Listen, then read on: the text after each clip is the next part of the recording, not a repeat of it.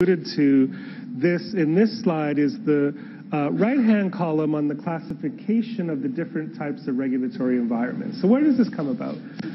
So the idea is that we can do where the different countries are on the point scale of 1 to 100. But it doesn't necessarily tell you much of any qualitative similarities between them. It just tells you a point scale where they are, that it's between 1 and 100, and you can say, well, in this, the US is high, European Parliament is low, but it doesn't really clearly tell you the different type of regulatory system that it's at play. So one of the things that we kind of played with the idea, I guess we're all in some ways social scientists influenced by Max Weber, whether we like it or not.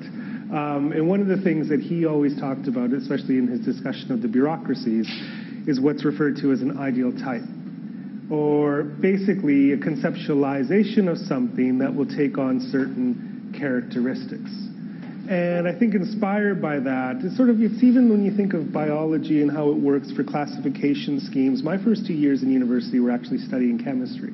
They weren't studying political science. So I think I've been influenced by that more natural science way of thinking when it comes to classifications. And so we thought, okay, the point scale thing is nice, but it doesn't really tell us of any clear qualitative similarities. So then we came up with this idea of high, medium, and low classification of different types of regulatory environments. So I'm not going to go too much in detail because I think maybe we'll save that for the seminar. We can go into some detail of what we mean. This is sort of the idea in general of what the classification scheme is there to help us understand the different trends and the differences between the different types of systems. Quantitatively, we saw that there were three types or three ranges of quantitative analysis. There were those systems between point scores of 1 and 29, then those between 30 and 59, and then those over 60. Now, given that our highest observation at the time was Washington State, which had a score of 87, we haven't gone through the state's analysis here, we thought that that gave us a roughly similar quantitative range of around 28 to 30 points, where you can see a kind of breakdown from a quantitative point of view. But more importantly, from the qualitative point of view, when we kind of did a textual analysis of the different pieces of legislation, we could see that there were striking similarities and differences between those that were found under 30 points, those between 30 and 60, and those over 60. We'll go over that in a second quickly, but you could see from a qualitative point of view that you have a very similar type of characteristics that are found. So what we did is then what we refer to as a threefold classification scheme of different types of regulatory environments. It's a pretty simple classification scheme. It's low, medium, and high regulation systems.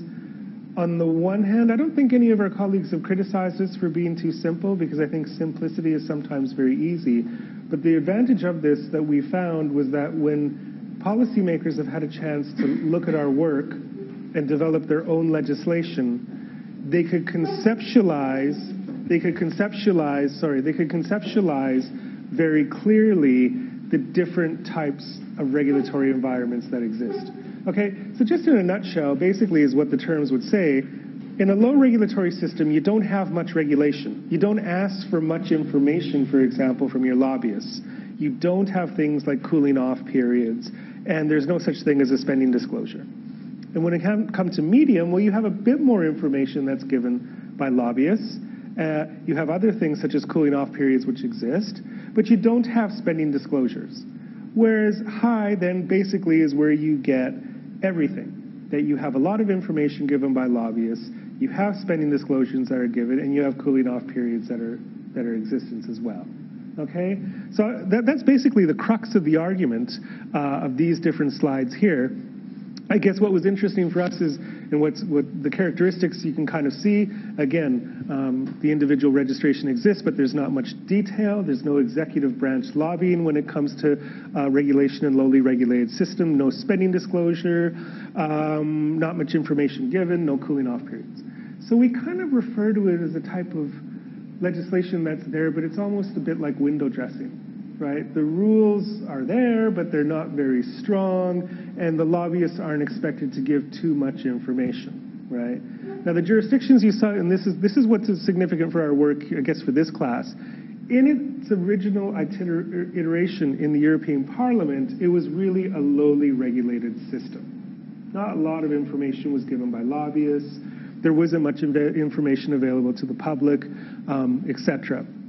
We see this in Germany, sorry for the typo there, European Commission in its original iteration in 2008, France, and of course the United Kingdom. And this is an interesting point because this was created at a time that the Cameron government was wanting to develop legislation, but in wake of almost a fear that there was going to be a scandal. They didn't want too much regulation, though, which is consistent with a conservative government. Yeah, I think you can say. I think you can. Of course, conservative governments have developed lobbying laws, but the Tory conservatives in the UK, in particular, didn't want to have too much regulation. So that's reflected in its point score there as well, and the original Polish legislation as well. So your more medium-regulated systems, again, in a nutshell, more information has to be given by lobbyists. There is cooling off periods in particular. There's stronger online registration. State agency will control, the regulators will control, perform audits and could potentially give fines to the lobbyists for breaking the rule. This has existed. So you find that in the new European Union Joint Transparency Register.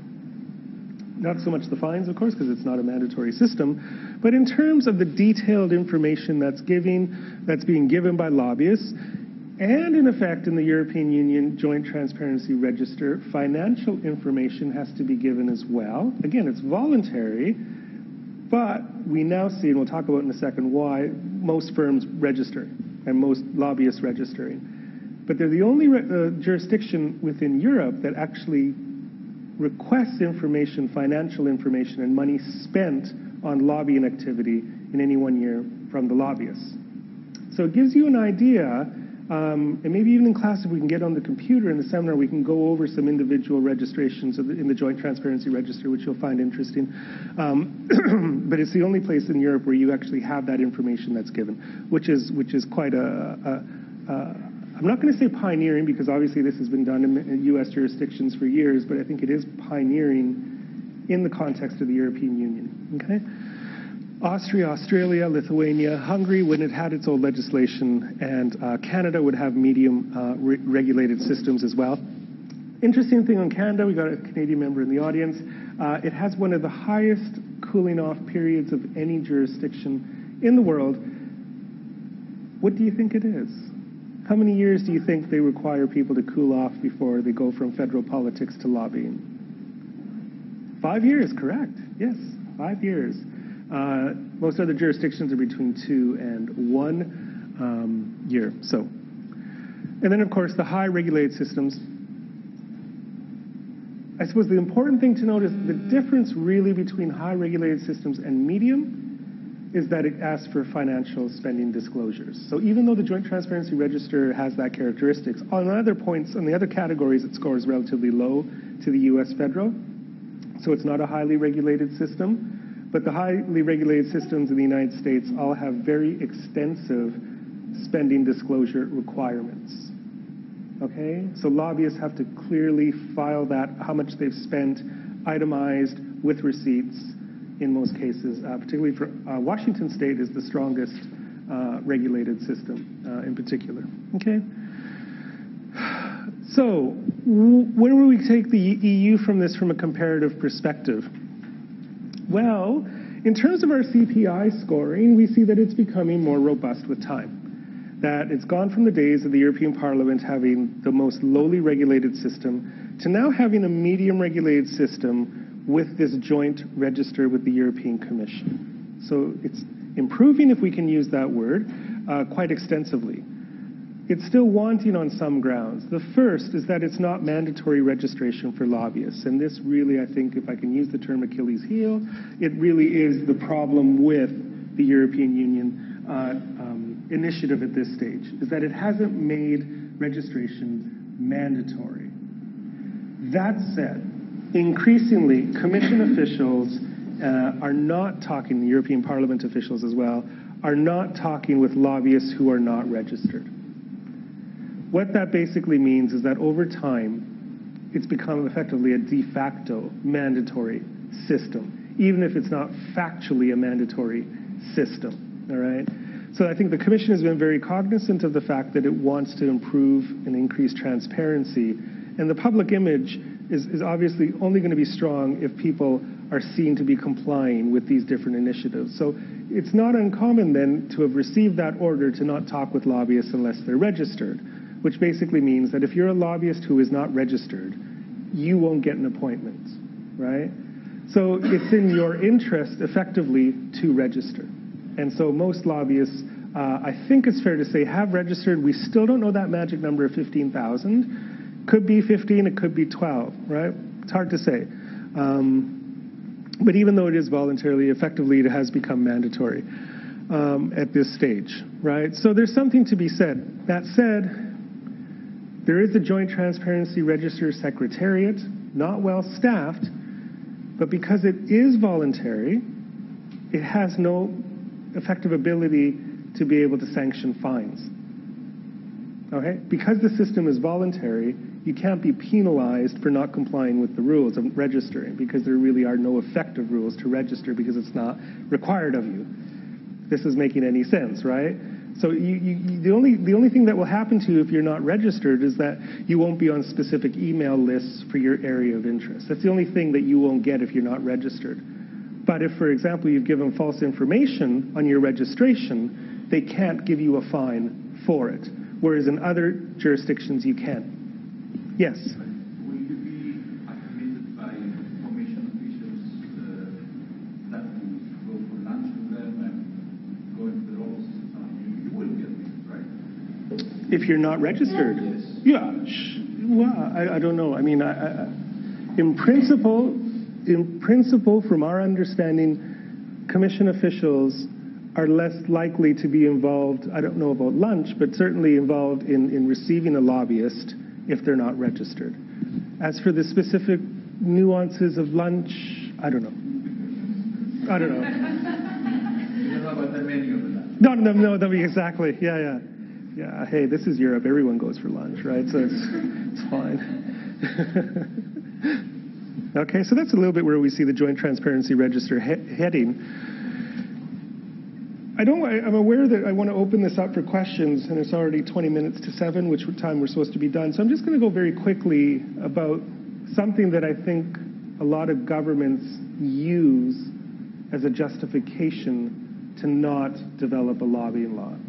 They oftentimes say that we don't want to develop this lobbying law or a lobbying law because it costs too much money, right? If we develop a register, we have an independent regulator, we try to collect all this information, ensure that lobbyists are complying and not giving incorrect information, you need a staff of an independent regulator, or in some cases, like we've seen in some EU states, having part of a ministry that's dedicated to running this register, right? So the justification is that, well, if you have a robust system, this will be a lot of cost to our state. And that's a fair point. It's a fair point. We see that some jurisdictions, Washington State, federal office in Canada, they're sizable staff offices. You require a building, you require 25 people on X thousand a year, varying on that range of salary from the senior to the lower, which can cost the state a lot, right? Having a register that's electronic set up. Lobbyists themselves might have to give quarterly reports on their activities, so it costs them resources as well throughout the whole registration process. So a lot of states say, well, we don't want to get into this because it costs money. But they ignore the real benefits of these systems is that they're giving people information that they not only don't have, but a lot of people demand to know who is talking to who about what. And so that's why we would tell the Greek government, if it's listening, that effectively you should think about the positive kickbacks about having lobbying laws. When we say kickbacks, what are the advantages? Well, basically, the first thing we notice is that the biggest consumers of these registers are the actual lobbyists themselves. And these lobbyists will be seeing what their competitors are doing. Again, we're looking at lobbyists as professionals that are doing a job legitimately and transparently. And they see themselves like that as well, right? And so what they will want to see, they'll check the register every week to see if there's any differences or different changes of their competitors and see who's lobbying who about what. And then use that information as lobbyists to up their game, right? So this is something that surprisingly we found in our initial research, we still see it, that as much as this is intended to target citizens, to increase everyone's knowledge about lobbying, it's the actual professionals themselves that are using this information, which really in retrospect isn't that surprising. And they will use this information also to show their own clients what they're doing and legitimately doing, right? Do you want to see what we did this year? Well, why don't you check our registration with the lobbyists, and you'll see all the things we tried to influence. It's a very easy way to save a lot of time in terms of convincing your members of what you're doing. So the other positive kickback is that we see this as citizens, all this information, we really realize that lobbyists are professionals and they really are legitimate policy-making actors because there's nothing secret about what they're doing. It's not about these smoke-filled back rooms where lobbyists are cutting deals. It's not about that at all. It's about them legitimately saying, we have a specific interest in this and we're trying to influence government in this. And it makes the whole process much more open. And politicians also receive the kickbacks because they're able to openly say that they're meeting with lobbyists themselves. So this is something that we see as a kickback that's really important. So I suppose to summarize, there's a lot of things that we've done here. It's focused a lot on the EU, but it's also been a more international global context of what's going on as well. And so international experience shows us there's different ways to regulate lobbying. I suppose that the other thing I wanted to start with is that we should not forget that lobbying is a legitimate activity. There's different ways to regulate it, and which way you want to do it will depend on the goals of the different governments in power and what they want to see, whether it's low or medium or high regulation. The EU experience is a positive one overall. It started from being a relatively window dressing type of initiative in the 1990s at the parliamentary level to now becoming one where a lot of information is given by lobbyists when they have to register if they want to influence the Parliament or the Commission. Yeah, the mandatory registration, however, is still missing, so that should be something that they deal with. So the last part basically said, yes, there are costs, and I guess this is a bit of a recommendation to any state that doesn't have lobbying laws, that there are costs associated with having them, but the benefits will outweigh those costs in terms of promoting transparency, accountability, and of course, good government, right? So it's something that all policymakers should keep in mind. Okay, I think I'm done. Do you have any questions that you want to ask for clarification? So there's open data, you're saying? Yeah, it's open data in terms of the registration data for the countries that have lobbying laws or the political systems that have lobbying laws. You can go to the registers and you can see who's registered, and usually they have searchable databases that would allow you to see not only the people that are the organizations that are registered, but also different information on them. Yeah. To follow up. Sorry, go ahead. Yeah, so are there any other initiatives to open up the data and increase transparency? So are there other initiatives? For other things. Yeah, okay, so would there... For deciding, laws or something like that. Yeah, I mean, so different departments or ministries will have different information posted on their websites with regard to a legislative footprint at times. It depends on the country. The other sunshine laws we refer to in the literature to allow the public to see what's going on in government, largely speaking, you would have freedom of information laws. You would have different initiatives on ethics reform that would make different civil servants and politicians disclose, for example, different financial information on their parts to prevent conflict of interest. That would be one. Another type of transparency law is whistleblowing legislation, but it's not totally related to this sort of thing. But I guess you should conceptualize this as basically trying to better understand the relationship between private actors trying to influence public officials, right? Freedom of information will allow you as a citizen to see what's going on in public institutions. It doesn't allow you to see the relationship between private actors and public institutions. It just allows you to see what's going on within that public institution, right? Ethics reform, again, is looking mostly at the actions of public actors in terms of their potential conflicts of interest. So the reason why this is specifically important as a transparency policy is that it's the only one that allows us to better understand the regulation between public and private, which is a big deal, because we don't know how public actors are influenced by private actors other than through this lobbying regulation. Thank you very much. All right.